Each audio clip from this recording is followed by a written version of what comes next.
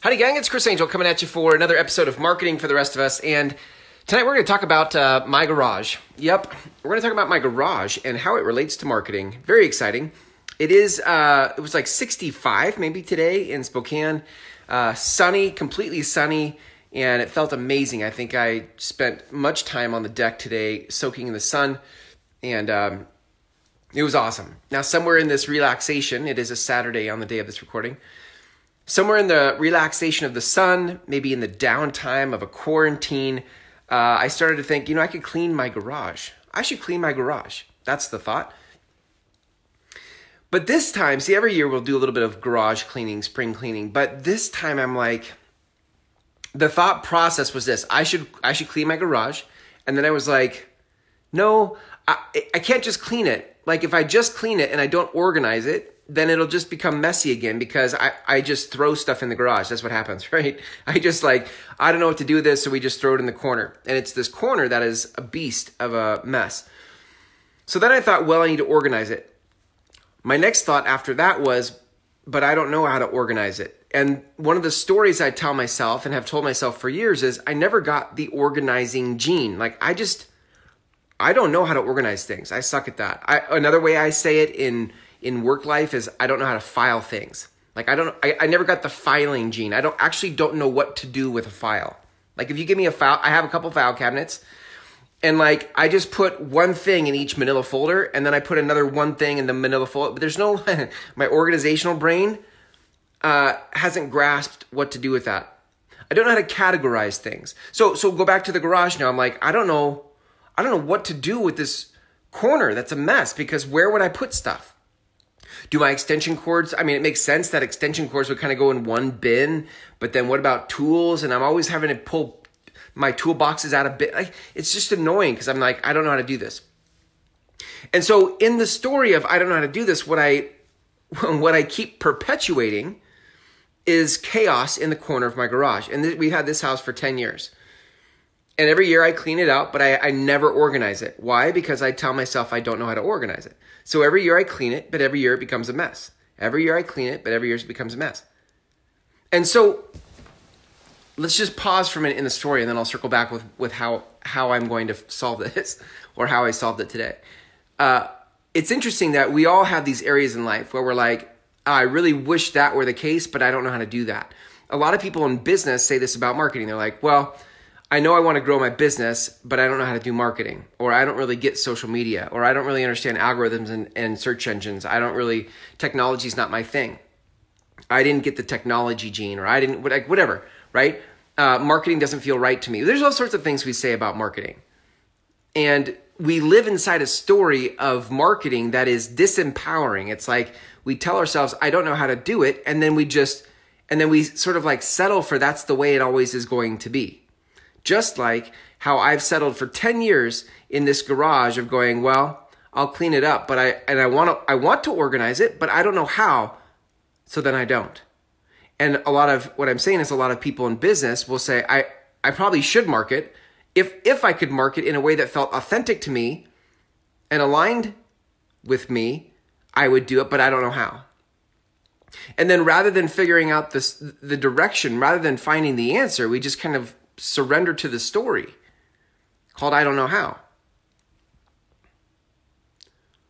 So here's what happened in the garage today. I was like, well, and it's so funny because I'm talking to my son, my 15-year-old son, as I'm explaining my frustration with the garage. And I'm like, if I were smart about this, I would just go look up how to organize a garage on the internet.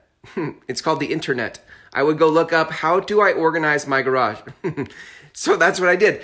Isn't it? It's sometimes it's so bizarre that the answer can be right under your nose. And I've been here like I said, for 10 years. So I have never Googled, how do I organize my garage? Isn't that interesting? Like I've been frustrated that it's not organized. I have cleaned it. I keep telling myself I don't know how to organize. And I just never thought to Google, how do I organize my garage? And sure enough, as I did that, a video came up, many videos and many articles, but I found this one video, like a DIY, here's how you can build some shelves. Now I've built shelves in my garage before, but it wasn't from an organizational standpoint. I mean, I did it and we put bins in there, but it's still just as messy. So up pops this video with this guy doing this DIY thing. And in the context of me wanting to organize things, I watched this video. I'm like, oh my gosh, I could totally do this. I walked back out to my garage. I looked at the corner that is a mess. It's like this whole wall and we have really high ceilings in our garage. So there's a lot of space and I could be building shelves and making it all work. But I looked at it with new eyes and I saw there were 3 distinct sections that I could see would hold not only shelves, but a workbench or a workstation where I could hang the golf bags, where the bins would go, like all the stuff. And all I had to do was ask the question, how would I do this? How would I do this? I just had never asked that question, right? I remember years ago when I read Rich Dad, Poor Dad, one of the lessons I remember from that was that poor people will say, I can't afford it. And Rich Dad taught Robert Kiyosaki to ask the question, how can I afford it? It was such a cool question. It's just the smallest tweak, right? I can't afford it versus how can I afford it? That's kind of what happened with me in the garage, right? I was like, I don't know how to organize things. I can't organize things. And in a moment today, talking to my son, I'm like, how could I do that? How could I learn that? And then I Google searched it. I found a video. The video inspired me. I got a new perspective on what I could do. And now I'm reinvigorated for how to not just clean the corner of my garage, but actually organize it, actually do something about it. So it's interesting, right? Because there you might be in your business, in your marketing, your current situation with marketing, and you might say, I don't know how to market. I don't know how to do videos. I'm not good at videos. There's the I can't afford it conversation, and then you just insert whatever you say about marketing. I don't like marketing. Marketing doesn't fit me. All that. Now, just add on the front end of whatever your current statement is, how? How could it fit me? How could marketing work for me? How would marketing feel authentic to me? And if you can start to at least open the door a little bit for a reframe on marketing, you might find yourself actually excited about. Like I'm excited about these shelves in the corner now for how organizing my garage, where in the past I was not excited to tackle that corner of my garage. You might find some excitement about marketing when in the past you've only felt frustration and dread. Simply because you're asking a new question. It's not that you don't want to do marketing. It's not that you don't want your business to grow. It's not that you don't want to reach more people with your important message and the important work that you have to offer people. But up to this point, you've just been frustrated, like I've been frustrated not having an organizational gene. I'm like, this is hard for me. I don't get this. And for you, you might say, I don't get marketing. I don't get it. Right. So maybe like I did today, add on the front end, how could I understand it? How can I do it? How could I learn it?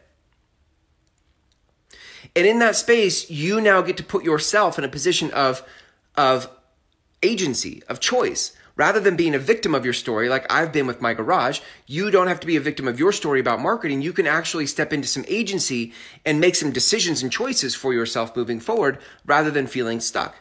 Nobody wants to feel stuck. It's I hate that corner of my garage because I feel stuck. I physically get angry in that corner. I step on an extension cord. I have to pivot my way around my lawnmower, and then I bump my shin on a bin that's lying on the floor. It's ridiculous. It's stupid. And I just put up with it. And many of you just put up with your marketing as inconsistent and clunky and inauthentic and however it feels for you. And it's just because we haven't asked. We sort of feel like this is just the way it is, and it doesn't have to be. Like we could ask a different question that would open up a new possibility for us. Like, I know I want my business to grow, and I really do want to reach more people with my message and my work because I feel like it's important. I feel like it matters. Listen, if you're in this tribe, you have work that matters because you feel it in your soul. You're like, what I have to say and what I do for people matters. And then we try to put on our marketing hat and everything gets wonky. Just like I put on my organizational hat and I'm like, I don't get it. So moving forward, as if you were in that spot of resisting and cussing out your your relationship to marketing, there is another option, right? You don't have to stay stuck. And like I Googled how do I organize my garage, you too could look for resources about marketing. You could look for resources that felt aligned to your personality and your mission and what you valued. I have such a resource. Oh my gosh, I have such a resource. It's a 6-week program designed to help you take that message that's inside of you and share it with the world through some traditional, or not, maybe it's not traditional, but some common marketing standpoint. But the thing that makes this different is that it's not about the tool, and most training in marketing comes from the tool. The tools of marketing are simply that, they're just tools. What really matters is that you start to explore the truth that's inside of you to say to the world. Do you know most people will, this is actually perfect for the garage analogy, because most people will spend their time and money investing in tools and courses that teach them how to use the tools. And once they get the tools, they will play with them for a bit, but then they stop using the tools because they realize they don't know how to access their message. It is your message to the world that has to be found, because if you don't have that, it doesn't matter how great you get with the tools, you won't keep using them because what you're saying doesn't feel authentic or true to you. And so you'll stop. It's the same thing in DIY projects. People will go buy the 2x4s and the shelves and the power tools because that's fun. But then, and they might even build the shelves. But when it comes time to actually use the shelves in a way that organizes the garage, it wasn't built that way. And many of you have built marketing tools into your business, but you didn't think from the place of how do these tools serve the bigger purpose. And so you have landing pages and you have email and you might have done Facebook ads, but you don't understand what's really happening in the background of your marketing and what it's all for. All of it is for connection. All of it is there to serve you getting a message out to the world that makes the world a better place. That's the point of marketing. Conversion is just some convenient way to measure something, but it's not about conversion. It's about you sharing the thing that's in your soul to say. And that's why we have to spend time there, right? So if that's interesting you, you're like, you know what, I'm skeptical at best of most marketing things, but I do realize that there is a possibility for me to step into a marketing if that kind of marketing was aligned with my soul, if that kind of marketing was authentic to me. And if there was a kind of marketing like that out there, then maybe there is a way I could step into marketing. Right, perfect. And that's what my 6-week program does, right? You can go to groundswellmethod.com and you can see there's 5 videos there that actually talk about this perspective and paradigm of marketing. And on the last page of those 5 videos is an application button. It says apply today. It's in yellow. It's a yellow button. You can click apply today and apply for the next upcoming 6-week program. Because this is the work we do. Just like if this guy that does shelves and organize his garage, like it'd be cool if I could just go learn from him. And I can go read his article and his YouTube videos and all that stuff, and that's great. So some of you are at that spot where you're ready to take your message and your important work in the world to the next level. And you're going to need a way to broadcast that. But before you do that, you're going to have to tap into what that message really is. So again, go to groundswellmethod.com. You can look at the 5 videos there. And then if you're interested in the 6-week program, you can apply by clicking the apply button. Gang, thanks for hanging out with me tonight in this episode of Marketing for the Rest of Us. Until tomorrow when we go live again, here's to you asking better questions like, how can you make marketing work for you? See ya.